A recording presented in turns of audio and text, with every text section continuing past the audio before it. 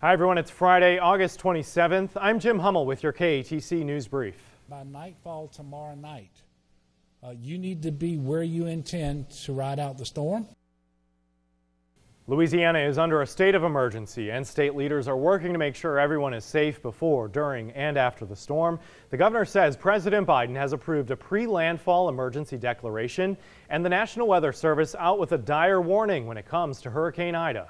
This is stronger than Laura from last year. This will be a life-altering storm for those who aren't prepared and ready to take what Ida is going to throw at us later this weekend.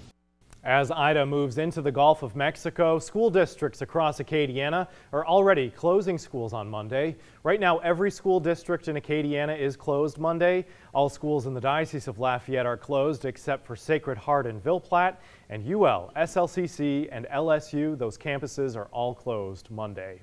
Because of Hurricane Ida, Saturday's New Orleans Saints preseason game against the Arizona Cardinals has been canceled ahead of the storm.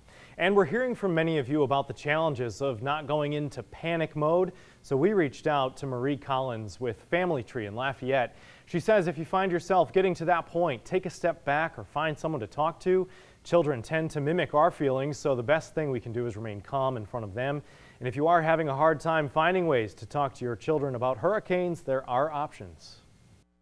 And, you can find YouTube videos. There's library books that you can check out that you can read to them about what a hurricane is, how it works, and it's age appropriate. It's little books. And so they think they're just hearing a story, but they are getting that message.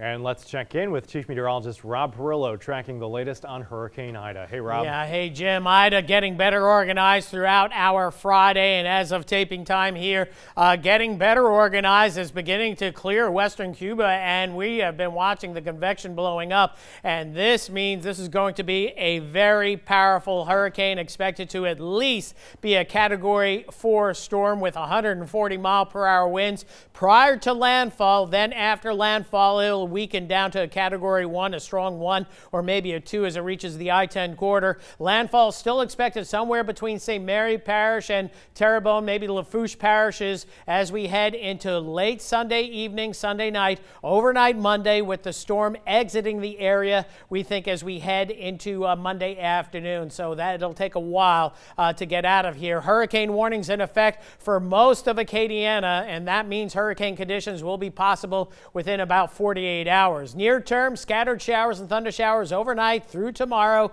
A good day to prepare for your hurricane that will be coming this way as we head into Sunday afternoon and evening, Sunday night, and the system exiting the area on Monday with hurricane conditions likely for a good portions of Acadiana. Stay with KATC, KATC.com, social media, and the KATC weather app for the very latest on this very dangerous storm.